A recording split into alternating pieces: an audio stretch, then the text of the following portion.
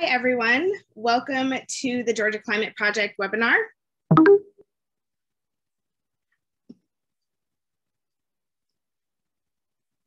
My name is Leslie Townsell, and I am a graduate student working with the Georgia Climate Project this semester. So who is GCP, the Georgia Climate Project? We are a partnership of 9 universities in Georgia. We would like to thank individual donors and our major funders. So we have to answer 2 questions. That is our goal. What does a changing climate mean for Georgia, and what can we do about it? And in order to answer these questions, we have built an information portal, and you can visit this on our website.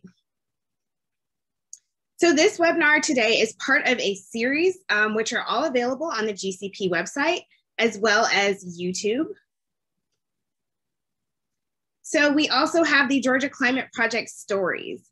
And we've been working to create these stories to highlight the livelihoods of Georgians and Georgia impacted by climate change. So to check out our website, to check out our Georgia Climate Stories, please head over to our website. So we have one more webinar coming up in this series, and it's what does a changing climate mean for Georgia's infrastructure? And that's going to take place on May 26th. Follow us on social media, follow, like, and subscribe with the hashtag GCP webinar. We will be live tweeting this event today. And just a reminder that we have a call for posters out. The Georgia Climate Conference, hosted by the Georgia DNR, has a call for posters due June 1st, and there's registration starts in a few days. So many of us are very familiar with Zoom. Today we are in a webinar, so your audio and visual have been turned off. In order to talk, please use the chat or the Q&A, which you can see down at the bottom of your screen. After the webinar is over, you will receive an email with a link to an evaluation survey. Please fill it out and let us know how we did today. So today we have our webinar, Equity and Justice in a Changing Climate in Georgia. And with all those housekeeping details out of the way, I think we're ready to kick things off. And I would like to turn this over to Ms. Felicia Davis.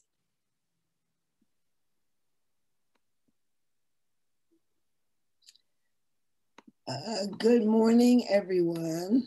And I am trying to switch over to have my remarks, which have disappeared.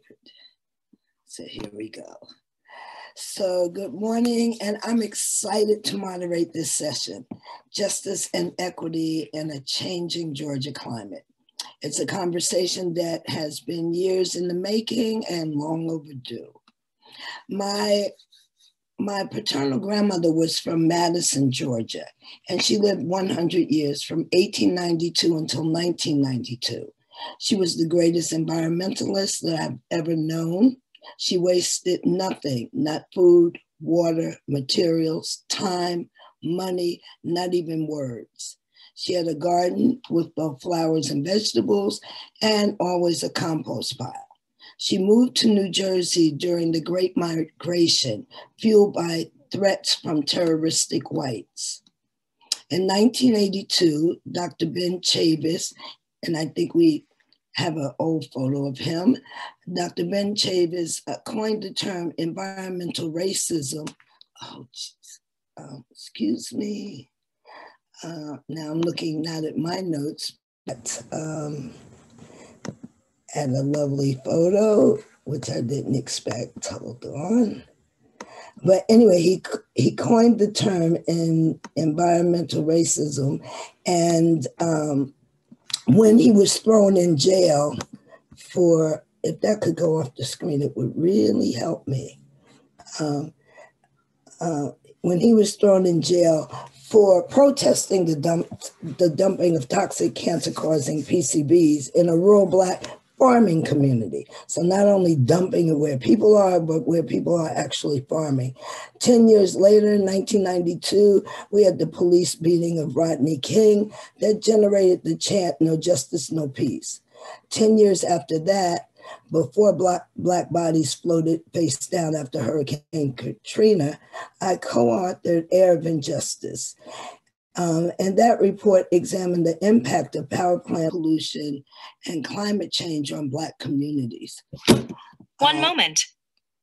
Oops. So there's the report. Still working. This is not working well. Anyway, so in 2002, we had the Air of Injustice report. And that report, following it, also climate justice activists and environmental justice activists came together. Sorry, I couldn't hear what you said. I don't understand what's going on. Lindsay, if you could take away the PowerPoint, please. Thank you. And I'm not sure why I'm, there's like a little, I think that's Siri bumping in. But anyway, the challenges of Zoom. So anyway, but environmental justice activists and climate justice advocates came together to focus on energy efficiency, renewable energy, conservation policies, and certainly equity for communities most affected by climate change.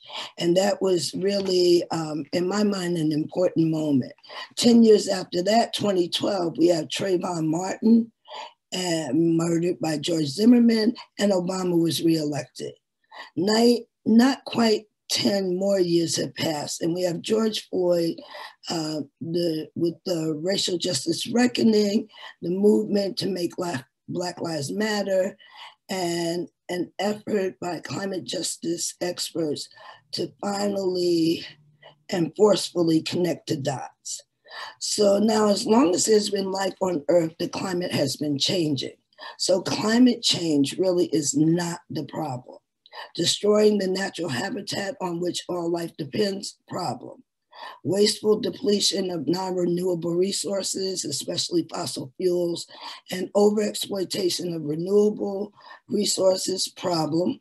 Rapidly growing gap between rich and poor people and nations, large-scale unemployment and poverty, problem. Dangerous powers unleashed by modern science and technology, nuclear, chemical, gene, problem.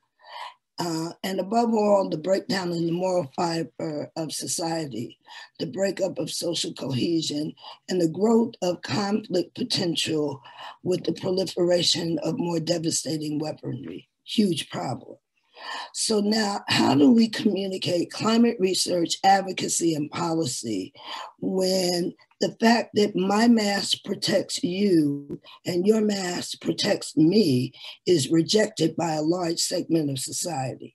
Not to mention that we must pay our youth to get vaccinated when Haiti has no vaccine, India doesn't have enough, and a pandemic which, like climate change, makes all of us invested in global solutions. Problem.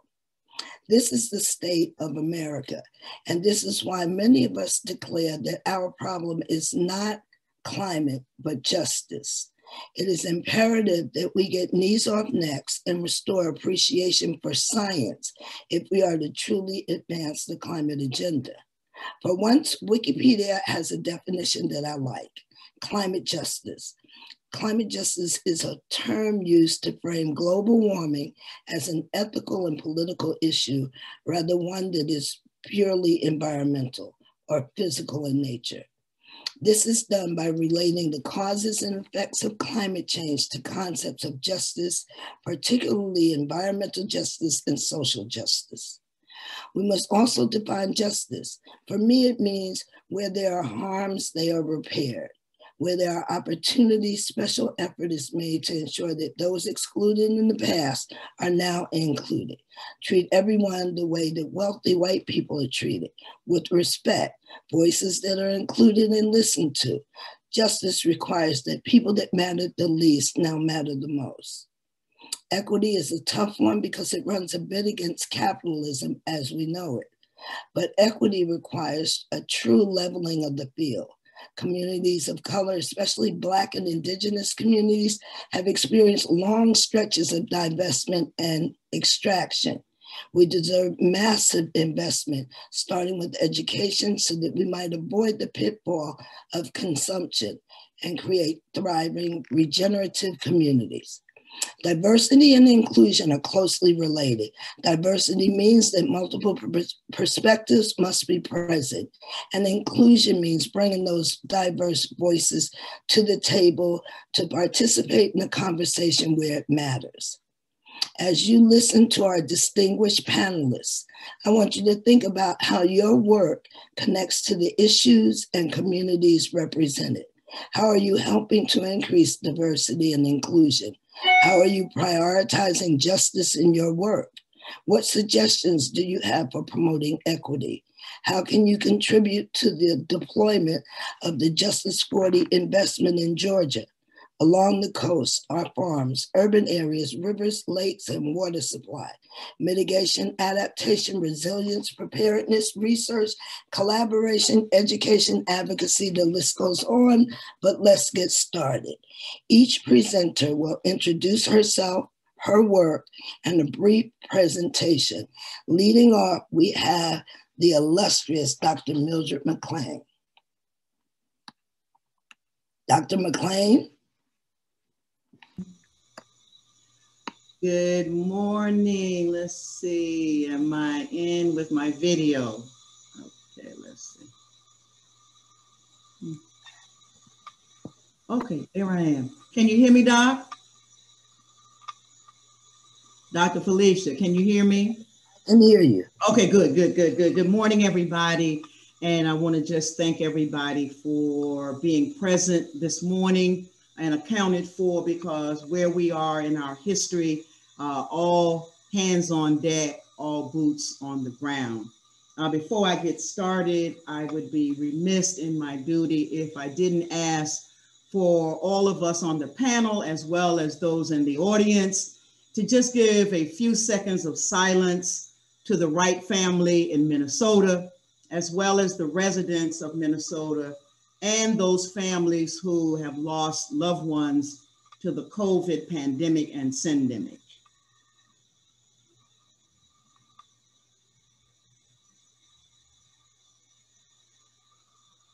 Thank you so much for that. I really don't have too much to add, because Dr. Davis really hit the ball out of the park with identifying where we are, identifying some of our major challenges, and certainly identifying the major problems. I am Dr. Mildred McClain, as she said. I'm the executive director of the Harambee House located in Savannah, Georgia. And I'm also a Just Energy organizer with the Partnership for Southern Equity. And I've probably been in the movement, 6 decades plus. And I'm excited to be in this final quarter, looking back over what has been accomplished over the last 30, 40, 50 years in terms of equity and justice. And I dare say I'm having a problem identifying my victories, but nevertheless, the movement continues. The question is looking at equity and justice in a changing climate in Georgia. And often when we think of climate change today, we focus on weather-related events, and we actually talk about the climate and the global warming. But in addition to that, it is important for us at this time in 2021 to look at the political and the moral climate in this country. We dare not forget January the 6th, when mutiny on the Bounty or an insurrection or a coup attempt actually was launched in this country between the right wing, the white supremacists, and elected officials in our government. Yes, I said it. There is a conspiratorial climate that's going on, a repressive and oppressive and suppressive environment, climate that we find ourselves in. Every time we look around, there is another Black man or woman, brown man or woman, indigenous man or woman killed at the hands of the police or killed at the hand of somebody whose behavior and moral compass has been compromised. And so we cannot just focus on climate change as it relates to the increase of heat and the increase of cold and the breaking down of icebergs and the increased intensity of storms and hurricanes and flooding. But we have to look at the climate that we live in, where the governor of Georgia signed a bill to further repress the vote and the voting access and our human right to being able to go to the poll and voice our opinion and to choose who we want to represent us. I live in Savannah. I've been living in a floodplain since I was 3 years old, and hardly nothing has been done about it. It's only been exacerbated by the intense storms that come through here during hurricane season. And yes, we do try to get ready, but we never seem to be ready enough because we always lose property, life, and we increase the mental trauma that our people go through. Because when you got to evacuate because of Hurricane Katrina or Hurricane Matthew or Hurricane whoever is pressing down on you, and you find yourself stuck on Highway 16 trying to get out of Savannah to Atlanta, to a hotel that's going to overcharge you and food and gas that's going to be gouged on your way. I'm sorry that I might be off topic this morning, but you see, my heart is heavy because I done spent the last 60 plus years of my life trying to change the white supremacist policies and practice, and I find myself right smack dab in the middle of them.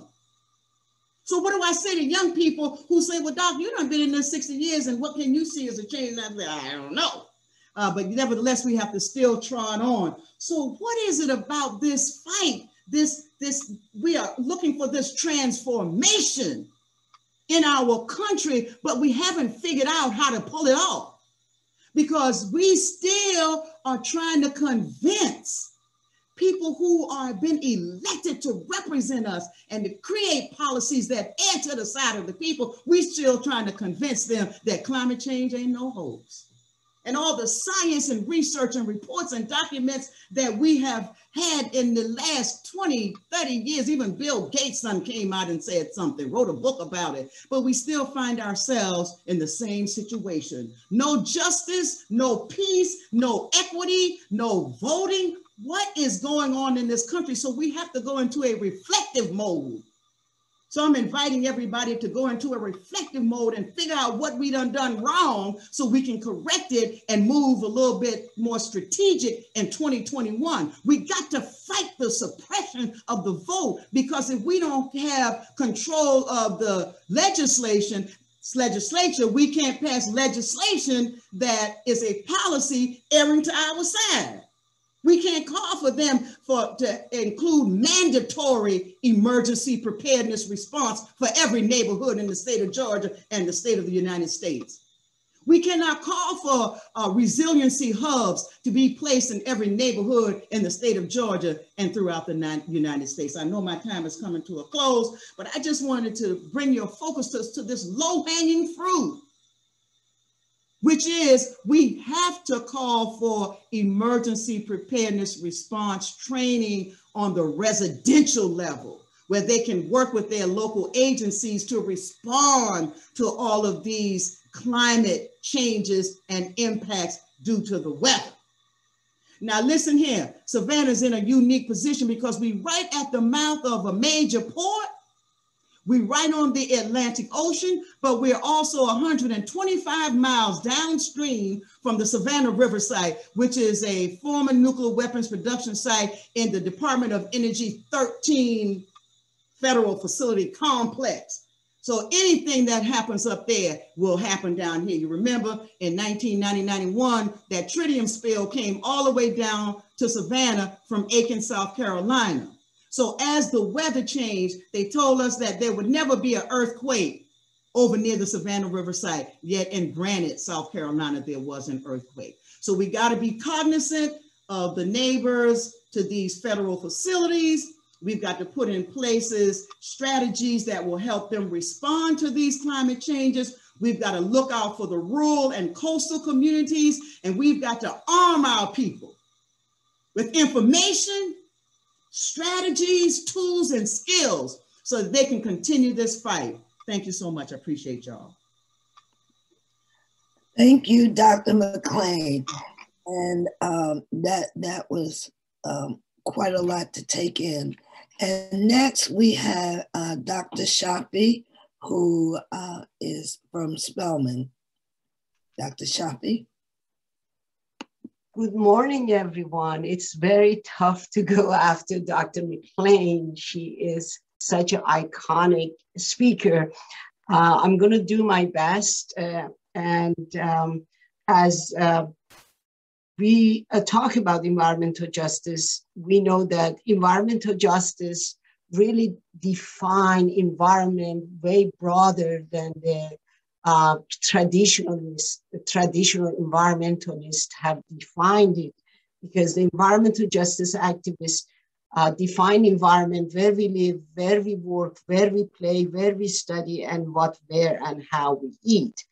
We also see the environmental justice movement not in silo, but we see it as a merging of three movements, the civil rights movement, economic and social justice movement, and then environmental movement. So it's very important, as Dr. McClain just said, to look at it from a holistic approach rather than compartmentalize it and view it from different silos. Dr. Bullard famously says that all communities are not created equal. So let us start with the nexus between the pandemic and the toxic legacy of environmental racism or environmental injustices. And then you will see that climate change is also saying that, yes, when these crises come, we are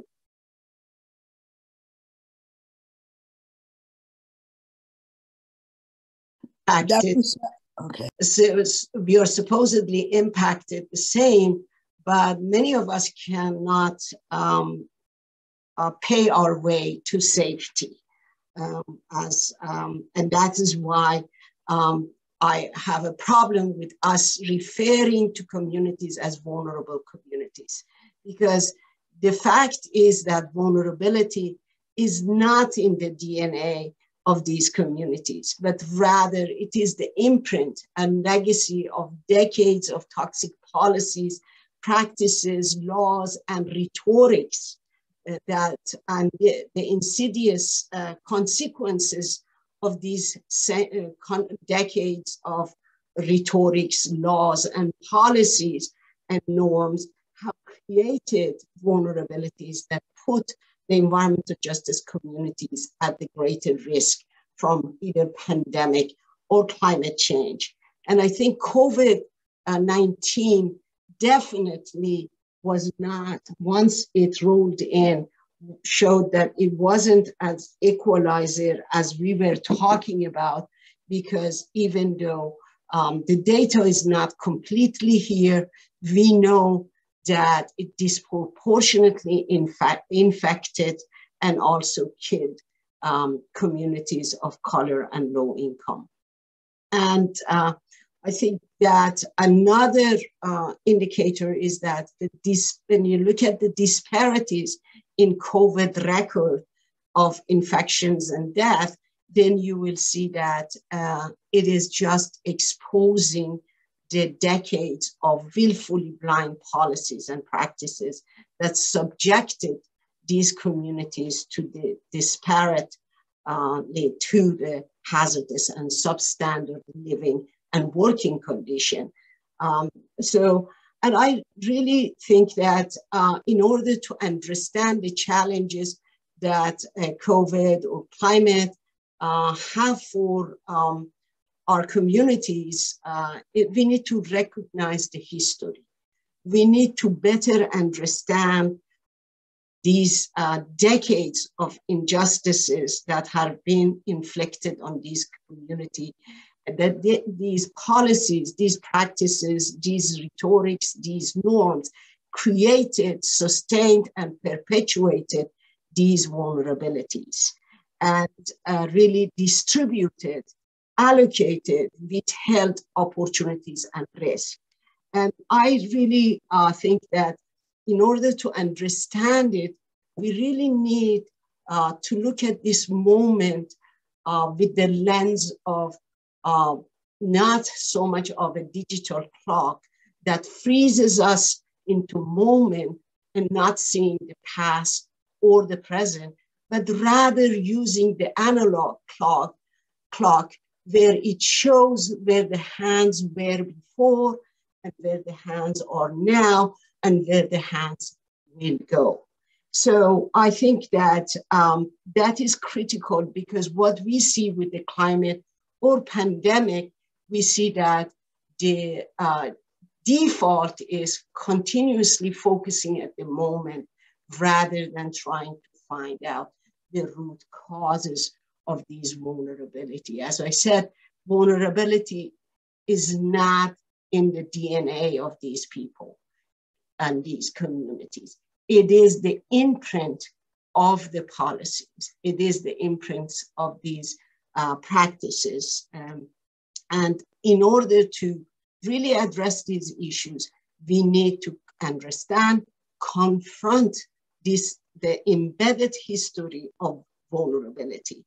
And if you look at it, when I say DNA is not really, its vulnerability is not in the DNA of the folks, is that even as recently, there was a study by Robert Wood Johnson Foundation that affirmed what Deputy Secretary of HUD said a few decades ago, which is the zip code is a best indicator of life expectancy. And he said that really zip code should be an address, not a lifetime health determinant for people as it is currently. So what I think that we need to look at is that how the disparity in the ferocity of policing and enforcement of minor offenses in the environmental justice communities really contrast with the lax enforcement of environmental laws. So there is a, I think, mismatch. I appreciate this kind of dialogue, and it really has values and are helpful, but it's not necessarily going to lead to solutions. We need resources to flow to these communities.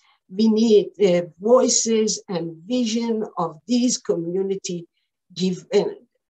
be given authority and resources to address it. We really need to understand the past, as even now there are studies that are coming and showing the link between higher urban heat and the legacy of redlining. There is a study by the Bank of Chicago showing the economic toll of the redlining even now on the property values of the folks.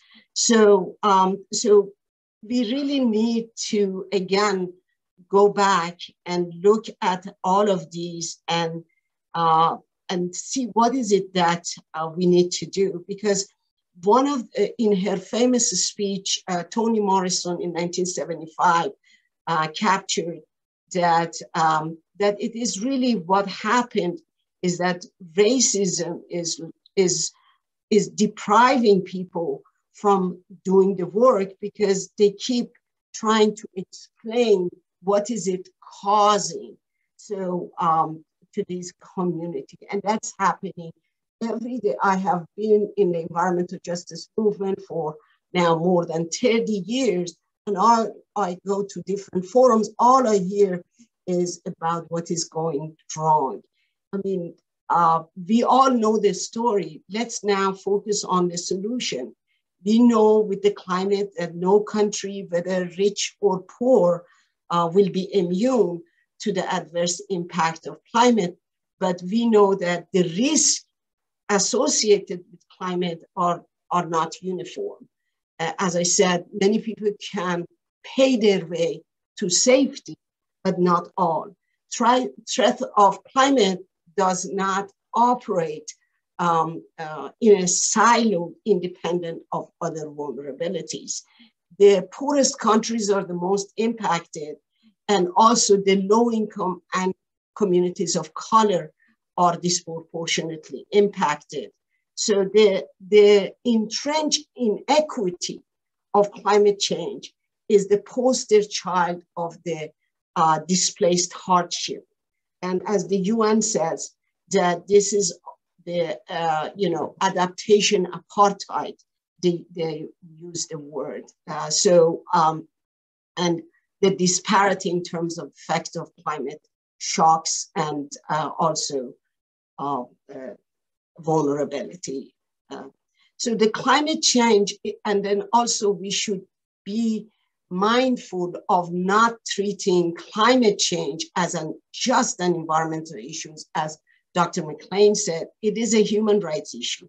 It's a socio-economic equity issues. It is all of these issues combined.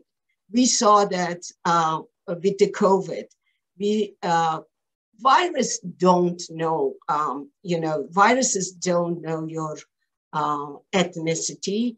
They don't know your skin color. But what happens is that we saw that it really impacted the community. Just a quick word about, let's look at the recent history with the Flint. Flint, the people's water was switched in April 2014 to Flint River. And then people started complaining. That complaint was dismissed by the public official, later by the head of water at EPA, Region 5, and then eventually on October, GM switches water from Flint because it damages its engine, yet the city forces people to still use that water for another year. It is not till October 2015 that finally the water source is switched. And even till March 2016, people are made to pay for that poisonous water.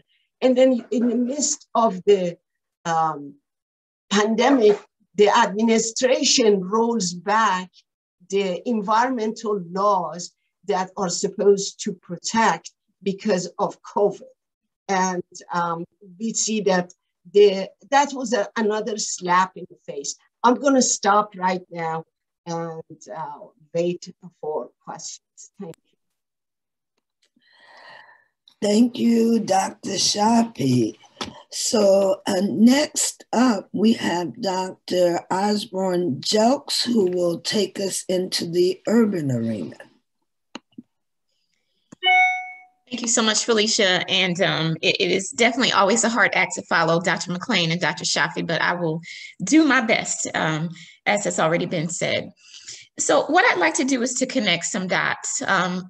We've started off talking really about the ways that we cannot disassociate climate change and activism and action to address climate change from action to address social and environmental injustices. And so what I will talk about will continue on that theme, but let me kind of bring it to Atlanta. Dr. McClain has taken us to the coast. Let me talk a little bit about some of the urban impacts and some of the challenges faced in urban centers like Atlanta. While the top climate hazards will look differently across the state of Georgia, there has been some modeling and studies that have predicted what will likely be those top climate hazards as we reach the year 2050 in different locations. And so as we look to Atlanta, those top climate hazards are things like increased precipitation, warming, water deficit, drought, and heat waves. And as we think about climate change as this existential threat that has already had impacts and will continue to have impacts on both current and future generations, as we think about it from a global scale, and then bring it to Georgia and to various locations throughout the state, we again cannot address climate change as just an issue about the natural environment. It has undeniable implications for social justice and for human rights. And as we think about those top climate hazards, we can think about things like the fact that already since 1970, in the city of Atlanta, if we look from 1970 to 2020, we have experienced about 20 more days, more warm spring days with above normal temperatures by the year 2020 than we did in 1970. With those with more spring days comes a longer growing season. We see a longer allergy season, which obviously impacts people who are sensitive to things like pollen, but it also impacts people who might already have some sorts of respiratory issues or illnesses.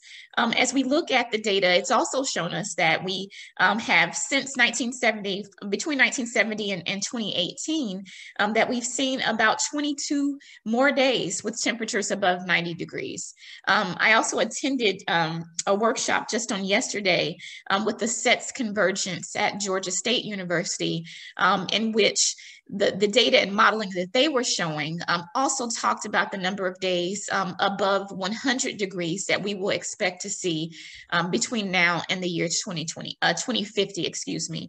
And so as we think about those things and we think about the climate change impacts from a health perspective, then we've got to think about those communities and populations who have been made to be most vulnerable to climate change impacts. And Dr. Shafiei, I think, really shaped that conversation well with respect to the imprint of policies and practice and how those are the things, institutionalized racism, those are the things that have made certain communities a lot more vulnerable.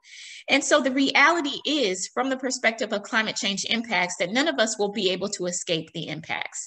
All of us will be impacted by from a health perspective, from an economic perspective, from an environmental perspective, as we think about climate change impacts.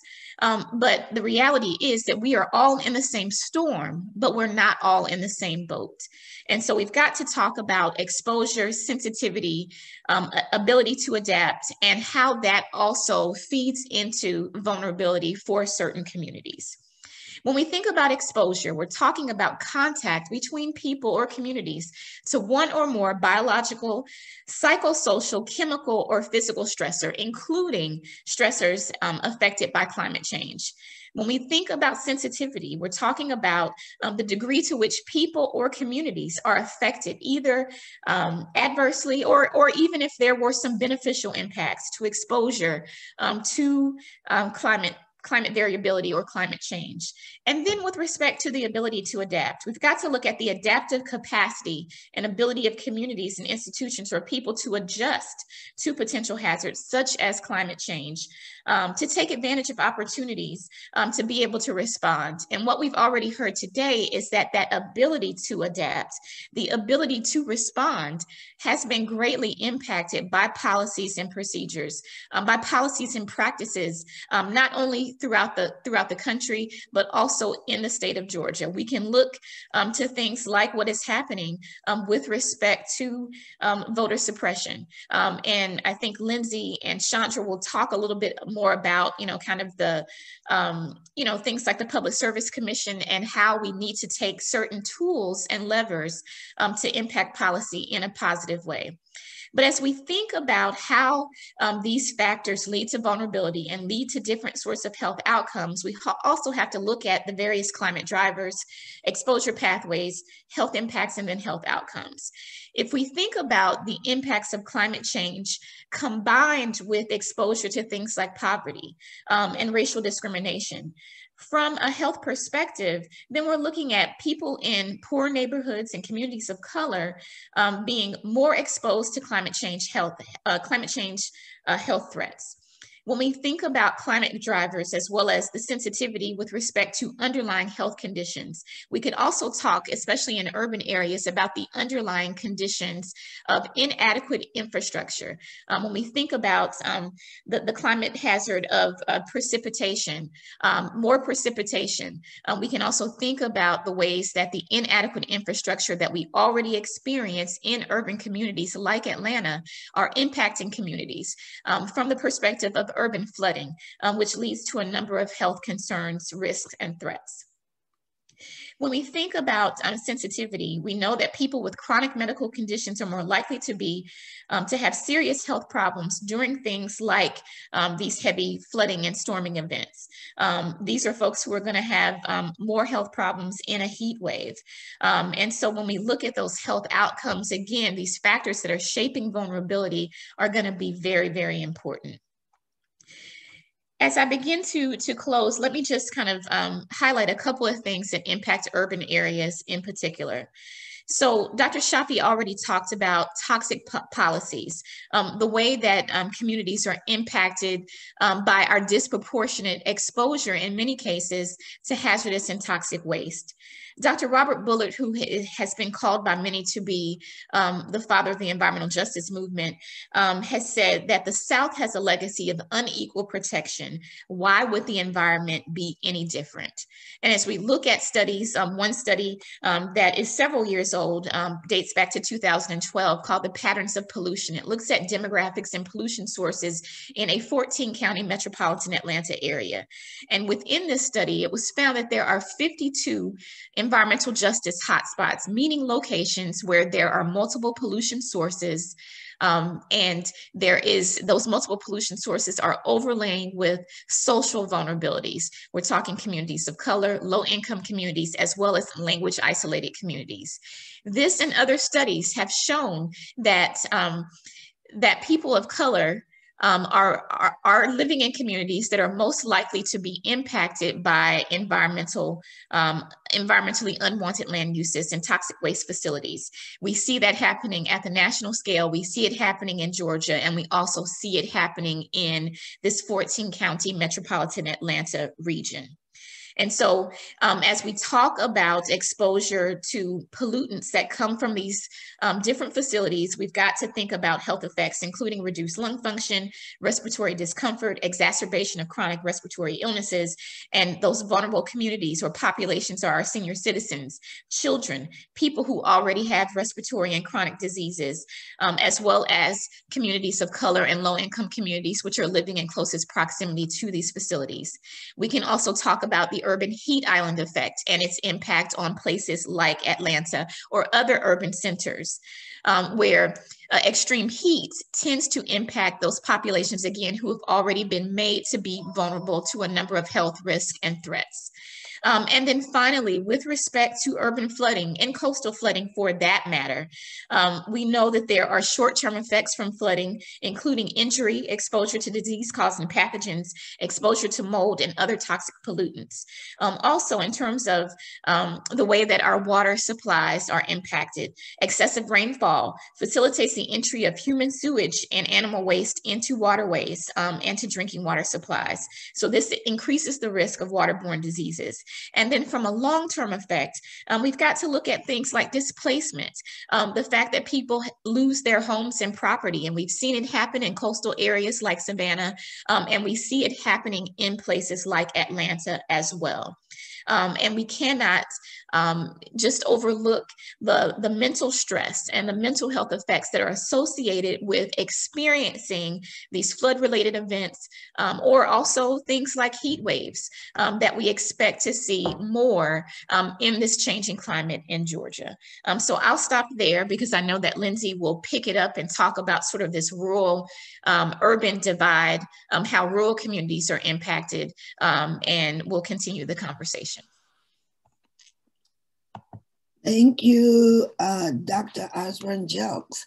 So we're starting to frame a whole picture of Georgia, but we can't do that without exploring our relationship, our direct relationship with energy. And to do that, we have Chandra Farley from PSC. Chandra?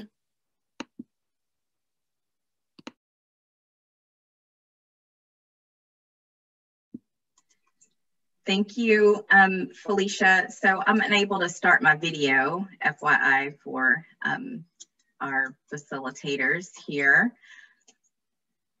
Thank you. I got it. Okay. Okay, great. Thanks, everybody. So yes, Chandra Farley, Just Energy Director at Partnership for Southern Equity. I'm just super honored to be here with all of these amazing women that I learn from every day. And Dr. Osborne-Jelks, I think really, we just keep flowing into each other. But the quote from Dr. Bullard, I think is really where I wanted to start, which is the South. You know, we are here in the South, and the South is a region that has been laid bare and stripped down by the racial and economic and class inequities due to the legacy of slavery. And these societal barriers have really stripped our opportunities, and for Black communities, communities of color, rural and low wealth communities across the South to really lend their perspective to the shaping of our clean energy future and decision-making in general. I was actually looking up ending poverty last night, and I was surprised to see that the UN includes in some of its definitions and descriptions of poverty indicators of that as lack of access to decision-making. And we know that when we talk about decision-making and equity, that decision-making is at the core. So our work at Partnership for Southern Equity as a racial equity organization is all about racial equity. And I always think it's good to ground us in a definition. We've had lots of conversation today, and putting a couple together from Partnership for Southern Equity, where we talk about that referring to what a genuinely non-racist society would look like. Our friends at Race Forward, which is a national racial equity organization, which we have been working with to create a racial equity impact assessment tool for City of Atlanta's Clean Energy Plan, but also to support some of the other cities across the state that have committed to 100%, is that racial equity is a process. It is a process of eliminating racial disparities and a process of improving outcomes for everyone. And it is the intentional and continual practice of changing policies, practices, systems, and structures by prioritizing measurable change in the lives of people of color. And I think that last point is critical because we should be able to, if we are accurately and authentically being grounded in the shared values of racial equity and intentionally and authentically working together to advance racial equity, we should be able to see some material changes. And again, when we look at the South, the data is clear. Historically disinvested communities in the South bear a disproportionate burden of the negative impacts of our climate emergency and carbon-based energy production. The South experiences a higher frequency of billion-dollar weather and climate disaster events than any other region. And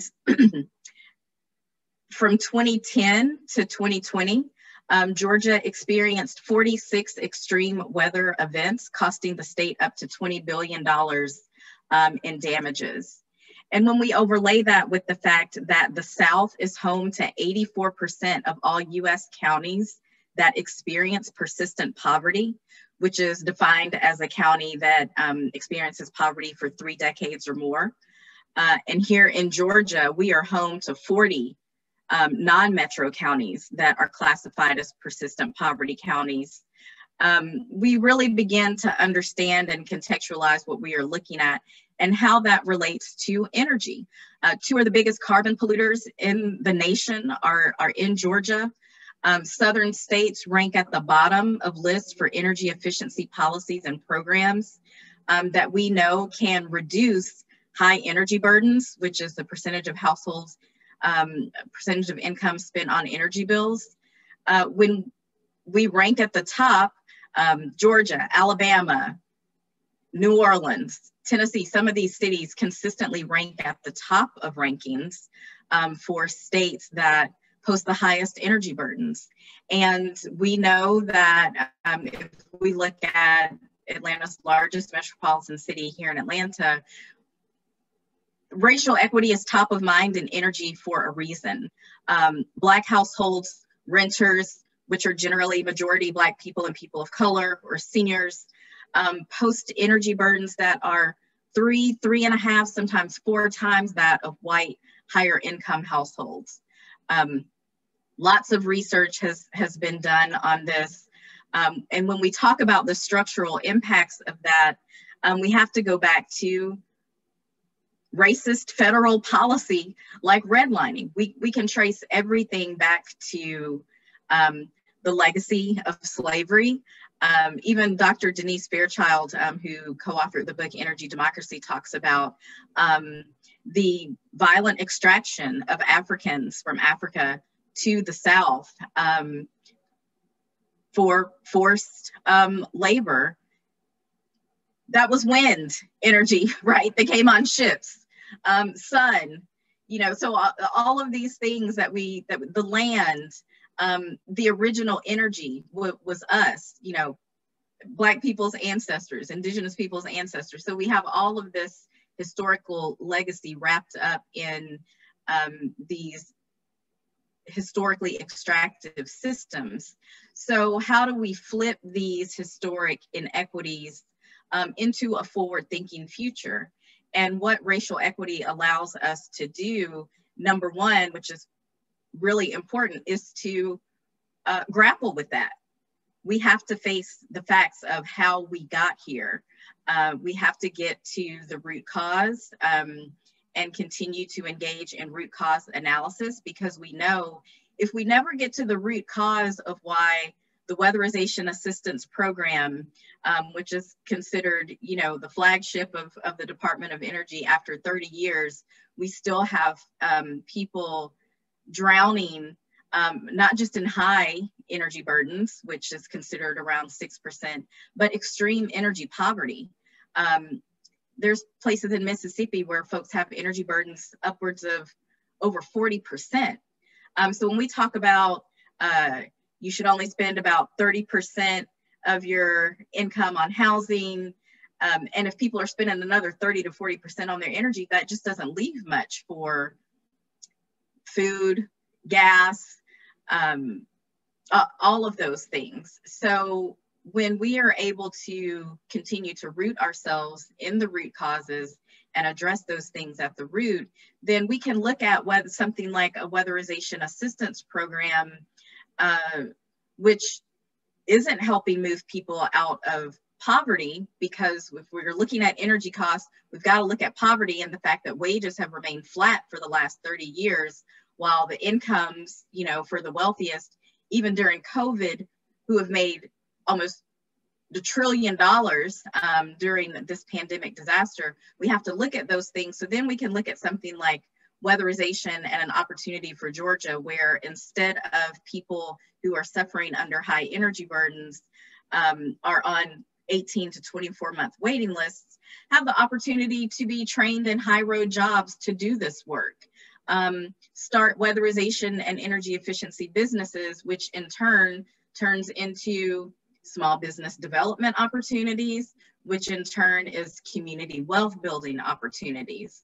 So looking at energy poverty, this idea that poverty also speaks to a lack of being able to participate in the full spectrum of decision making, really goes back to some of the municipal decisions that we have talked about that are being made at the Public Service Commission, which I know Lindsay's going to talk about, at municipal utility commissions, in your electorate membership cooperatives where we need more people running for these boards.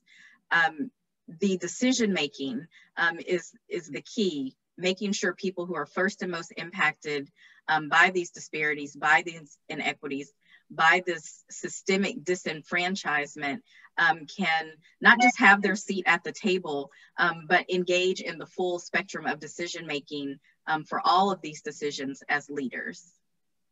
Thank you. Thank you, Chandra. And so now to really tie it all together and to look at the impact of direct public policy in all that we're talking about, we have Lindsay Harper, who's going to tie some of these dots and pieces together, and then we'll move into a Q&A session. So Ms. Harper. Thank you, Felicia, and thank you to everyone here. This is an incredible panel to be a part of. I'm really honored to be standing on the shoulders and working with and standing next to these women on this panel to have this conversation. And so I'm just honored to be here. And so thank you to everybody. My name is Lindsay Harper, she, hers. I'm from Atlanta, Georgia. And I'm National Coordinator of Arm in Arm, where we're working to ignite a transformational era, ending the climate crisis, centering racial and economic justice. I'm honored to be a part of the original group that helped to develop Arm in Arm. And we studied past movements and actions and things that worked and things that did not work, and kind of decided that what was needed in this moment to address the climate crisis was centering racial and economic justice. If the policies and the PhDs had all the answers, we wouldn't still be on the edge of a cliff. And so clearly we need to stop doing what we were doing and do something new. I'll say that one of the things that I'm most proud of the work that I do is being able to bring what's happening to Georgia into the national space. I think it's very important for folks who are, in places that aren't necessarily living in the same kind of extractive energy economy that we have here in Georgia, but are making energy decisions for the nation, energy future decisions for the nation, need to understand what all that stuff up there actually means on the ground. And so I'm honored to have been able to work with folks in the Neighborhood Planning Unit V community, which is here in Metro Atlanta, and also Burke County residents. Burke County is home to the first new nuclear energy construction in this country in about 40 years, nuclear power plant Vogtle.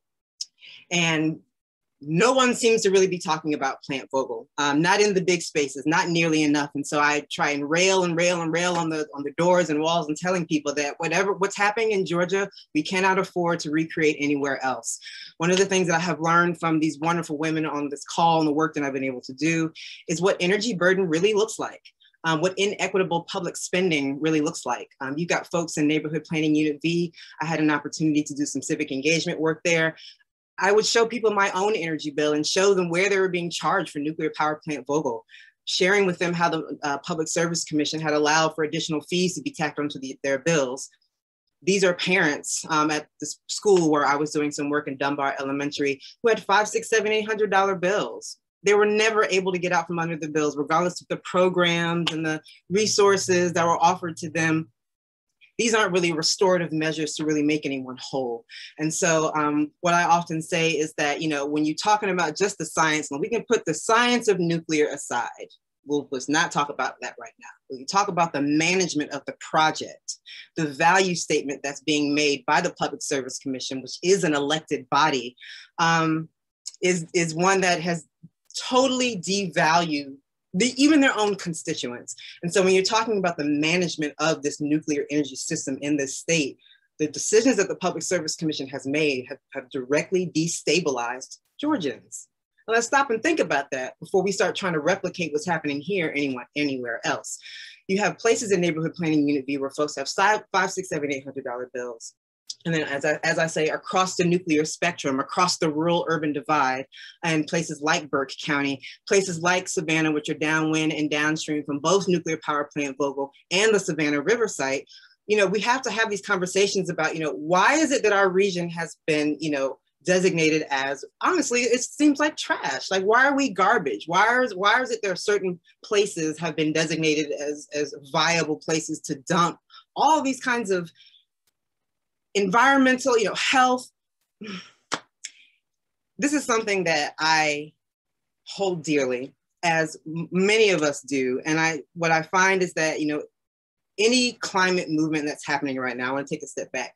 Any climate movement right now in this country needs to be led, I feel, by someone who is like me, a woman of color, who's in the South, who understands what extractive energy really looks like, what inequitable public spending really looks like, what a militarized economy, one where we focus on guns and bombs and police and military, military and prison industrial complex versus healthy jobs, healthy environments, restorative policies, restorative energies that don't just take. And I think that it's really important to talk about the importance of the decision-making, which was said earlier. If folks are not at the table or barred from being at the table, if policies are put into place so that people cannot participate to be at the table, that's not done. That's done on purpose. That's not by accident. And I think that it's time for us to turn around and just really say no and not participate in the things that hurt other people. We have to be honest with ourselves. And I think it comes to a place of really unlearning and deprogramming some of the racial inequities, the white supremacy that all of us have internalized. We have internalized oppression, and often people don't feel that there's enough. We don't have our imaginations, I feel, often don't allow us to imagine something much bigger, much better, much more healthy than we have now. I do want to say just a couple of things before I wrap up, because I do know we only have so much time, but one thing that Dr. Osborne-Jeltz said earlier, we have data on our side. We have time on our side. We have our ancestors. We have our lived experiences on our side now. So we no longer, there's some conversations I don't think that we need to have anymore. I think it's very clear that the investments made in the environmental space for the last 50 some years have not been fruitful. There has not been an adequate ROI. So I think that that is a fact. Now, that being said, I think it's also very important to share that facts are the enemy of truth. And I say that because it's really easy to see someone's name on an Excel spreadsheet and to be able to come up with an analysis, but the truth is not that simple. And if you think about it, our whole court system is based on a set of facts that you argue in either way. So I say that to say that facts are the enemy of truth. So you can't always take things at face value, but your best bet is to go to the source, which are often the people who are not at the table. And the last thing that I wanted to share is something I think is really important as we're thinking about all the various elements of the fighting the climate crisis equation that has left us with basically zero still at the end, is that we've been asking the wrong questions. Albert Einstein had a quote, I'm going to butcher it, but it was something to the effect of if he had an hour to solve a problem, an existential problem, that he would spend the first 55 minutes making sure that you're getting the question right. Because once you get the question right, then you can get the answer. And so we have the data to be able to ask the right question. But what we need is a frame of mind and people who are willing to change their minds to shift how they've been asking the question. So I'll stop there, and I'm happy to answer any questions if folks have any, and also have some resources to share about Arm in Arm later. Thank you. Oh, thank you, Lindsay. Thank all of the panelists. This is, it's already amazing. I'm learning more each time everyone speaks. And I think now we're going to be joined Blackish style with everybody on camera or joined in. And I don't know what the status will be with microphones. And I have a couple of questions. One, I'm going to put in the background, but I'll bring it around at the end. So my big question that I live my life by is, if we get it right, what will it look like? So that's the question that I use that guides my work, my life, when I have to stop and think deeply. I'm not going to put that out first. I'm going to start with, for many years, many of us and the folks I'm looking at, and lots of people of color attached to the environmental justice movement, the environmental movement, we've worked really hard to get the civic, civil rights, and others involved in the environmental movement and in the environmental justice movement. And it occurs to me, listening to all the panelists, that perhaps we need to spend energy getting the environmental community on board with the human rights agenda. And I'm just wondering if any of our panelists, just thinking about the conversation, that's the question that came to my mind. And I see Dr. McClain, your mic is off, so you want to dive into that. Yeah, I do. There are, of course, the environmental justice movement is not that homogenous, you know, we all think and work alike. And so there have been those of us who have, from the very beginning, been talking about environmental justice in the framework of human rights, because it is our human right to breathe clean air. It is our human right to drink clean water, to have soil that you can grow your food in. It is even our right to fight to reduce the carbon footprint. So we're talking about, and many of us took this fight from the national level to the international arena.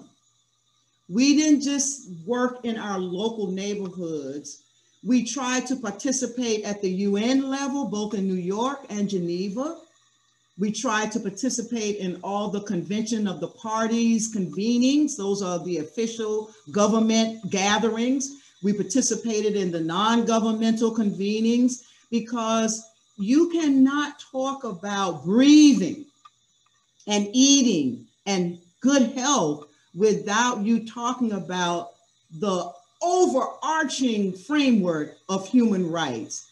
Monique Harden down in New Orleans, who's now working with the Deep South Center for Environmental Justice, has done a tremendous amount of work on placing the environmental justice movement right smack dab in the middle of the human rights piece.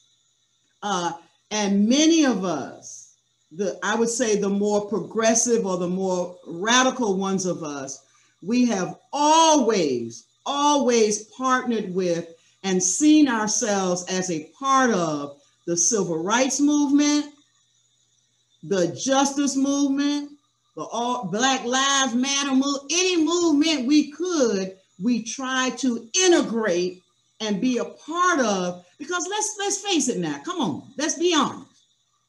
It ain't but one movement, and that movement is for liberation.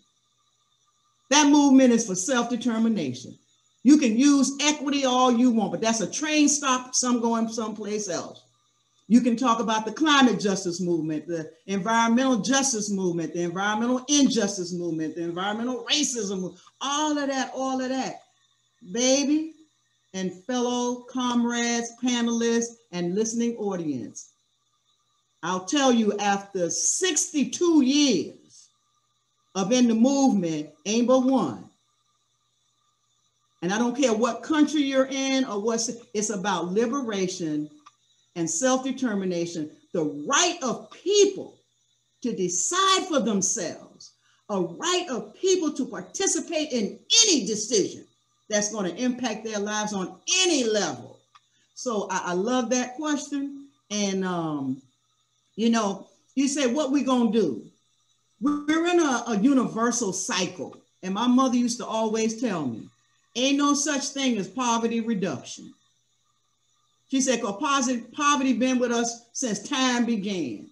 So we have to think differently I don't have poverty reduction programs. I have pathways to prosperity programs, and there's a difference. So yes, the human rights movement is what we are looking for, because we're born with those rights, and to have to fight for them and have to produce document after document, report after report, data after data to prove this stuff is BS. So with that, we had a little bit of conversation about the intersection of COVID-19 and climate. And it seems to me that COVID, this pandemic, kind of pulled the cover back, shined light. And I'm wondering, Dr. Shafiei, when you brought up looking at putting together that people are not inherently vulnerable, but in fact they are made vulnerable.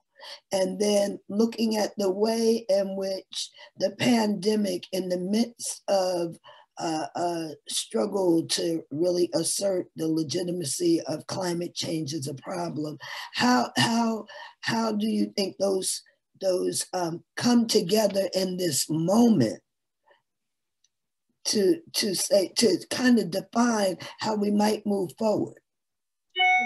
Thank you, Felicia.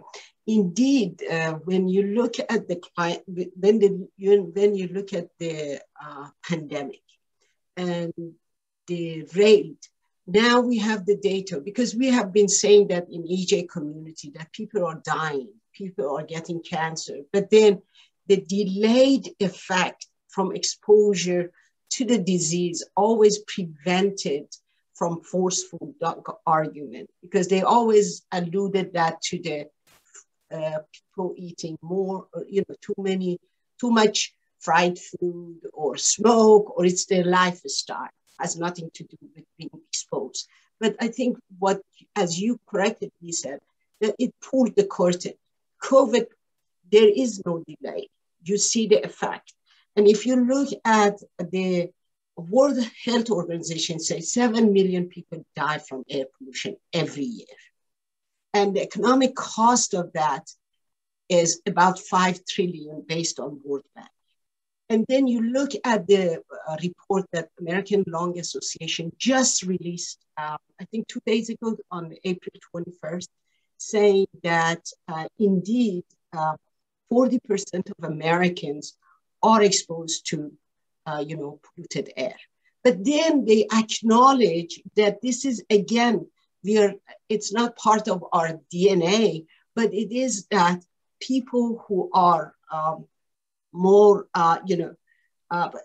communities of color tend to be exposed to more air pollutant than others. And again, coming back to your report of the Air of Justice in 2001, that people of color are more likely to live in highly polluted areas, whether it is by coal power plants. And then now look at the studies. There was a study by the SUNY's University, and they looked at they used the data from 2014 of EPA hazard air pollutant, hazardous air pollution, and then they matched it. I think it was EPA 2014 National Air Toxic Assessment, and they looked at it. Look at this pollutant, the respiratory. There is a respiratory hazard index, and then they correlated these the data on the pollution, air pollution, with the more than 3,000 counties, US counties, and the death toll of COVID in those particular counties. And they saw that the higher the hazardous air pollution, the higher the mortality rate of COVID. So we know that, and this was published in Referee Journal recently.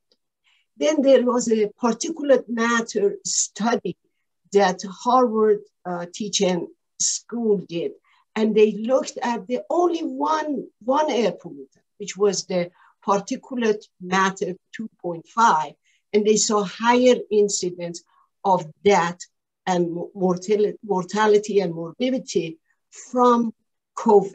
So we really need to put these together, and then it will give us the picture of why climate is not an equalizer, why pandemic is not.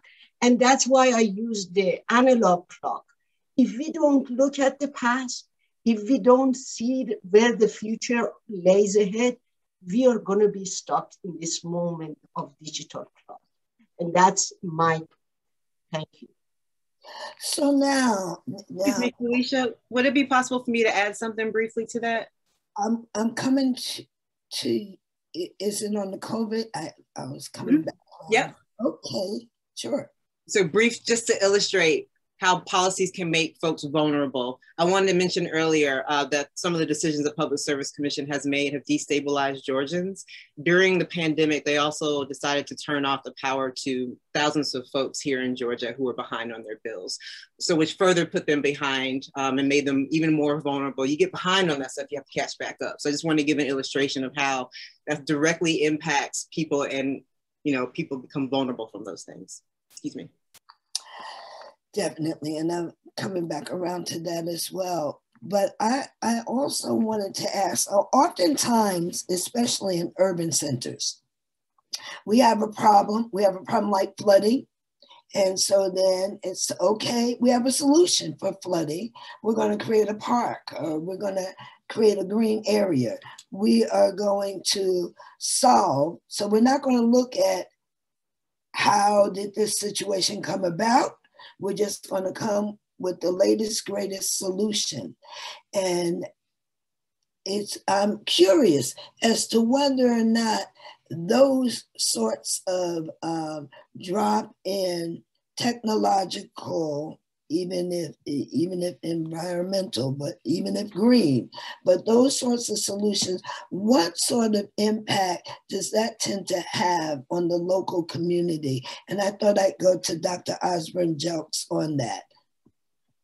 Thank you for that question. I think even in how you asked the question, it kind of underscores what we've been talking about today, that we cannot separate the science or the solutions from looking at issues of equity and justice.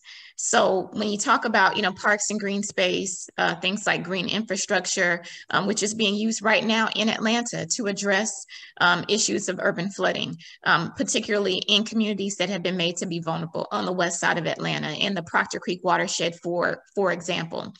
And while from a technical side or perspective, green infrastructure works.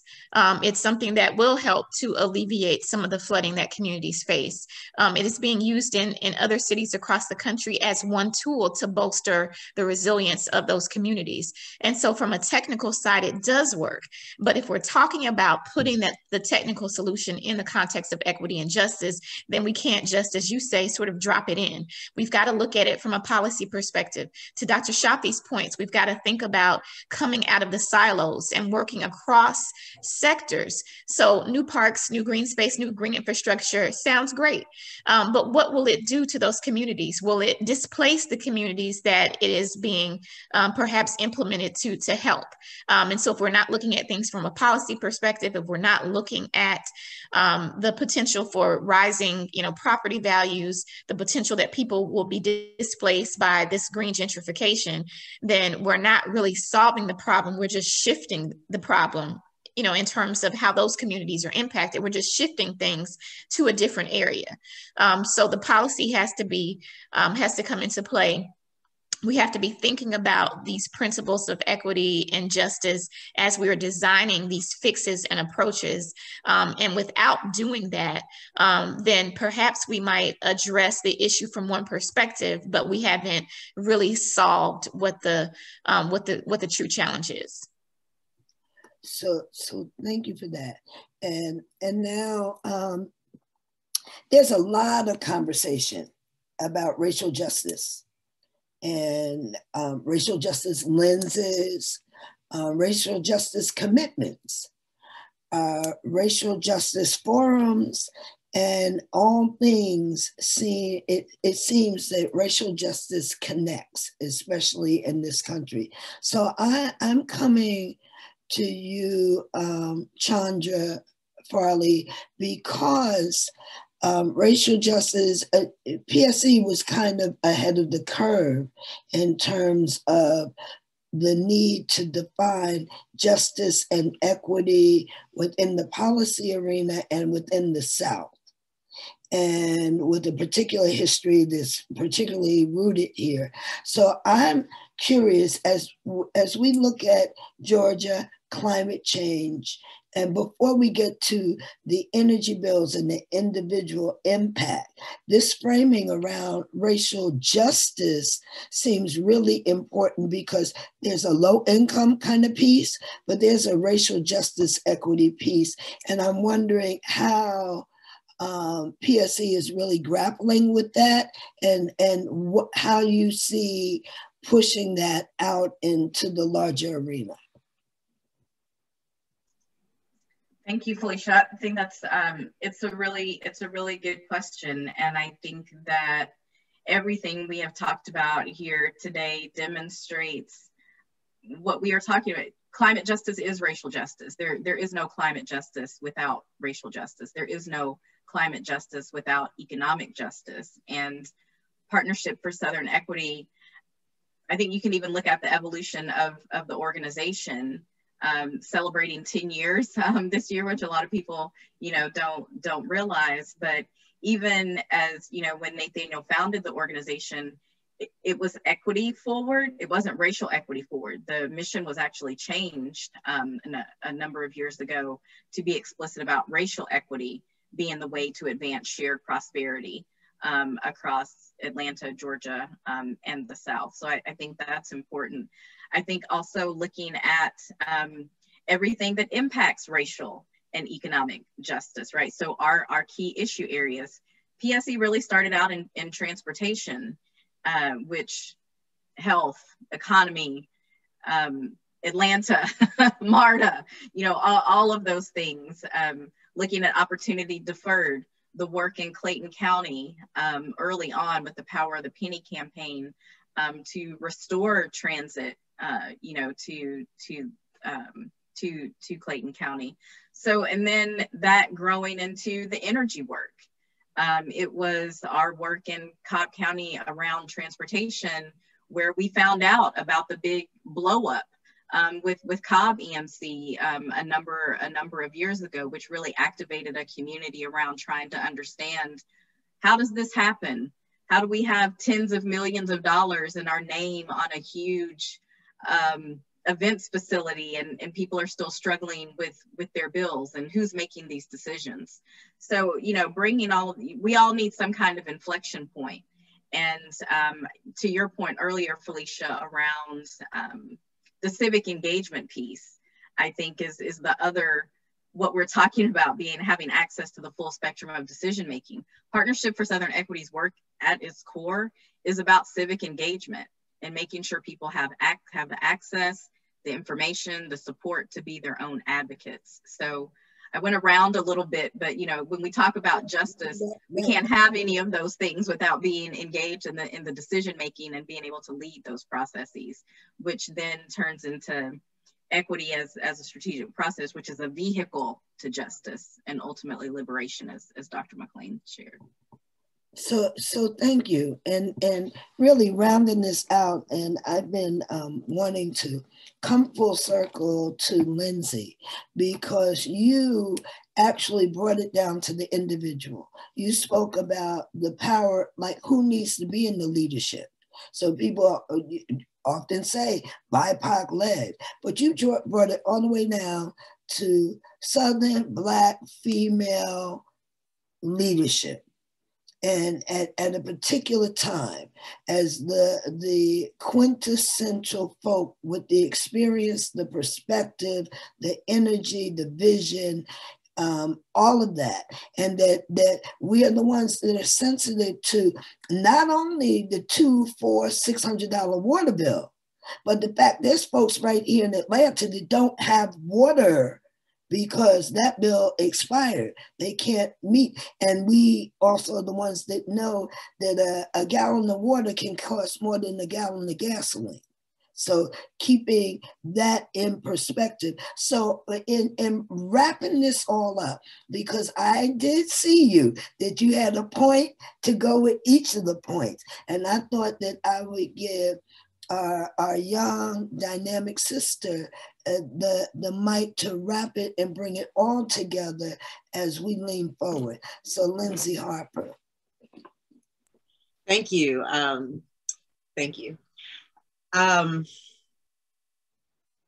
said the other day in another conversation is that you are qualified. We are qualified. I think at the end of the day, people don't necessarily, because the policies and the PhDs have been in the rooms making the decisions, have the titles and the money and the schools and the organizations behind them. People who know way more than the folks up at the top could ever know, who have their grandmother, their great-grandmother, they have all of these generations of experience to draw from, to add to. Our experience, our policy is not being used. So inefficient. This is an inefficient process. And so the greatest value add, I think, is Black women, women of color, speaking loudly.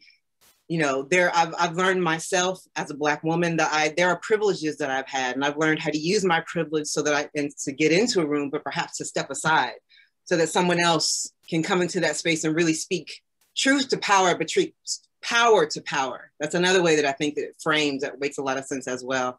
And I just think that, yes, I agree, Mona Lisa, we need our Black men to stand up as well. We have some opportunities right now that people are actually listening. White people are actually listening. It is more socially acceptable to talk about racism and white supremacy more than it ever has been before. The stars have aligned. Reverend Durley always says that no one wants to join a losing movement. This is something that we can win. And it's something that we can absolutely win if women, Black women, women of color, young people, the formerly incarcerated, you know, immigrants, refugees come forward, stand together and be seen, be heard, and be counted. Our community elder, Annie Laura, always says that, you know, you do your part. This is a really big, we have a lot to achieve. Dr. McClain, you've been at this for a long time. And I personally feel as though the stars are aligned. And Annie Laura says, as long as you play your part, we can win. This is spiritual warfare. She says, I'll be down here praying and y'all be up in the office typing on your computers. But just play your part and just know that if you see a crack, put your foot in the door, bust it open and say what you got to say. And I'll just leave it there. Thank you. And we are running out of time, but I'm just noticing, being not the most responsible moderator, but we did have 2 questions in the Q&A. I don't know if everybody can read them. I hope they can, and because then I don't have to state them. Federal state policies, do you think voting electorate fully understand what the Water Commission does? I'll answer the first question, probably not. The voting electorate collectively don't understand much.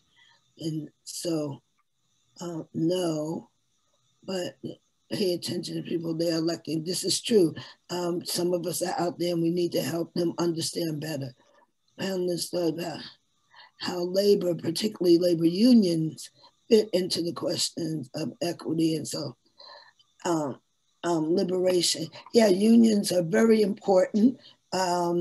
You know, that organized labor push, and for Black America, there would be no middle class without unions. So we love them, adore them. Labor gets things done. So we believe in work. This is work for us. And I'm happy to join a union with all of these women. With that, because we have 1 minute and I'm on time, I thank all of the presenters. You guys were amazing.